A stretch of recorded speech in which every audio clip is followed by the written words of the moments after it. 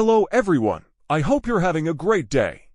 In this video, I'll explain how to enable notifications on the Hiwatch Pro app on your phone.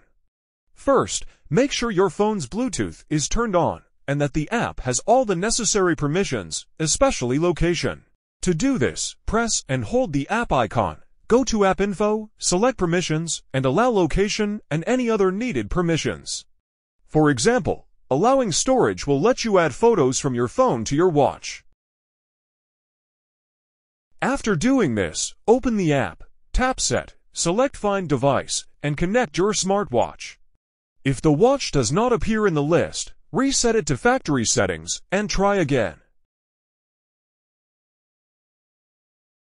Once connected, go to the Messages or Notifications section and enable the apps from which you want to receive notifications on your smartwatch. In some cases, a pop-up screen will appear. Here you must find Hiwatch Pro and activate it.